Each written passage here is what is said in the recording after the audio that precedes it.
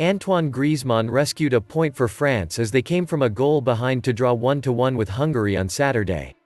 Attila Fiola put Hungary ahead at the end of the first half and left France scrambling to find a goal. France coach Didier Deschamps will be frustrated with the result as France look to come out of Group F, the toughest group in the competition, above Portugal and Germany, who play later on Saturday. Euro 2020 on ESPN, stream live games and replays, US only. Euro 2020 bracket and fixture schedule. Lawrence. France's front three still a work in progress. France dominated possession with 70% of the ball in the first half but missed several opportunities to put themselves ahead. Kylian Mbappe, Karim Benzema and Griezmann all scuppered early chances to secure a lead, and they were left rueing those opportunities when Fiola put Hungary ahead on the stroke of halftime. In a moment of brilliant individual skill, Fiola received the ball from Adam Nagy and drove towards Hugo Lloris' goal.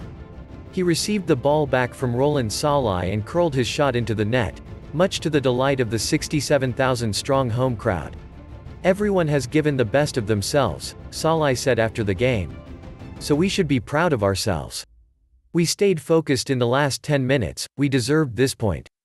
Hungary came out with more confidence in the second half, but made an unfortunate defensive error to let France back into the game on 66 minutes. Lloris launched a long ball down the pitch which the Hungary backline allowed to bounce, giving Mbappe time to race onto it. He put a cross into the box which Willi Orban mishit straight into the path of Griezmann, who was making his 50th consecutive start for France, who struck it into the net.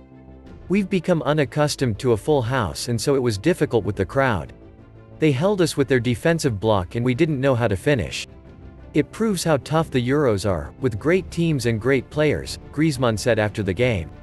Mbappe had the chance to put France 2-1 up moments later but snatched his shot just wide of the post.